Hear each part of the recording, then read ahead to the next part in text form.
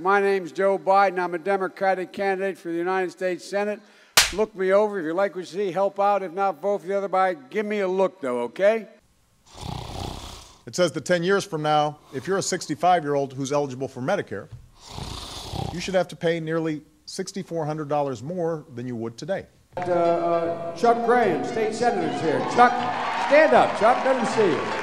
Oh, God love you. What am I talking about? I tell you what, you're making everybody else stand up, though, pal. Thank you very, very much. I tell you what, stand up for Chuck.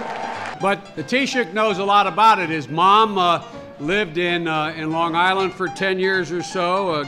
God rest her soul. And although wait, your mom's still alive as your dad passed. God bless her soul.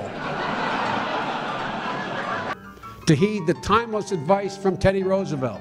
Speak softly and carry a big stick. End of quote. I promise you, the president has a big stick. I promise you. You ever been to a caucus?